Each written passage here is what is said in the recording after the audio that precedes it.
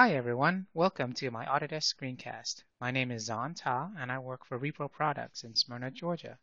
I am an Autodesk certified instructor and hold many certifications in multiple Autodesk products for the AEC industry. I hope you enjoy my screencast. If you'd like to see more of my screencasts, please search for VAR 2015, that's VAR 2015, or my name. Please don't forget to give me a thumbs up after you watch it.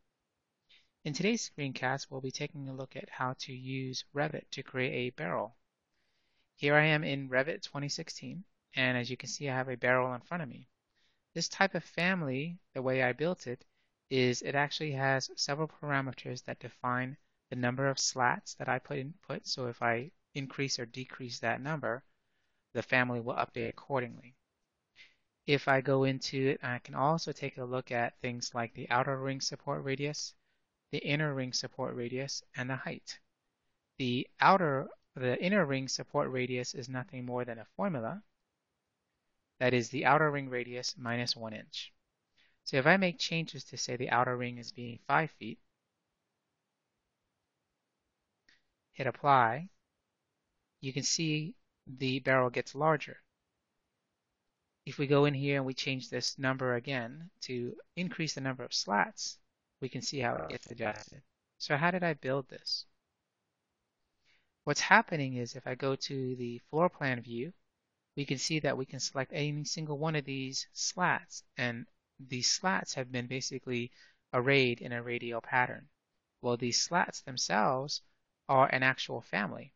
So I have taken a custom family called a slat and nested it inside another family.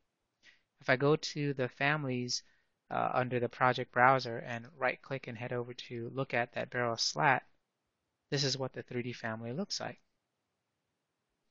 And if I go to the floor plan view, you'll notice that I have set up a radius for the slat position for the ring supports. If you go into the family types, you'll see slat position for ring support radius is 5 feet, slat height is 6 feet. Once I've set this up, I load this into my family that's called the barrel family.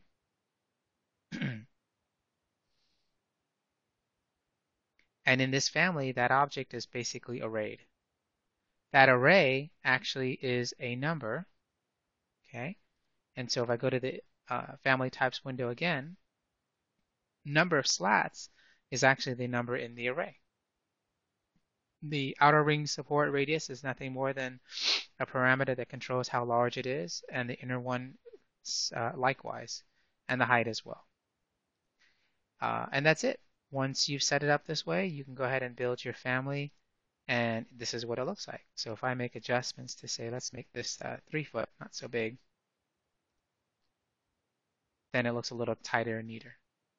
And that's how you create a barrel in Revit. Thanks for watching my screencast, and please don't forget to give me a thumbs up.